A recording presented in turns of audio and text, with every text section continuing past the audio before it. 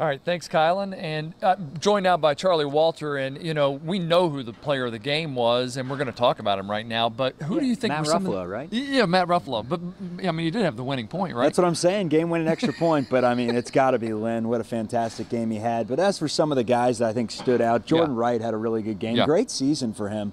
Young guy that's coming back next year. The scoop and score to win the ball game. We saw T.J. Carter's name all over the stat sheet.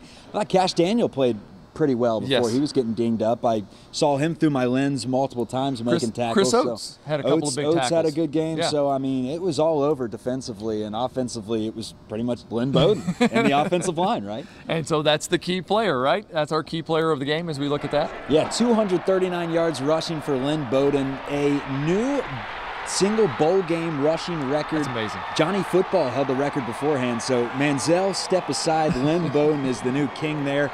I think Lynn Bowden could have been the leading quarterback rusher of all time had he played every game this season. Really do. I mean, just amazing that he only did that in 8 games. Right? I mean, he missed out on 4 games. He could have easily passed Cam Newton's record, and that's one of those that people said might never be broken. Yeah, and he got better every single game. I mean, you look at the beginning of the year, yes, he had a great game against Arkansas, but his best 3 games statistically, I believe, were the last 3, right? They set the school rushing record in a single game, 2 of the last 3, and then today he backs it up. 239 yards on the ground, not bad, right? But for him the last couple of weeks, it's like, hey, Len, step it up.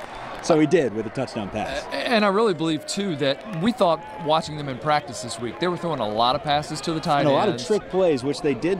We saw a few of the jet sweeps today, which they incorporated. But I really don't know I'd call it a trick play as a jet sweep, but I was expecting more of those trick plays, you know. Yeah, well, that's what caused me to say yesterday in our pregame bowl special that my bold prediction was that Lynn Bowden was going to throw a touchdown passes because we saw him chucking up so many in practice.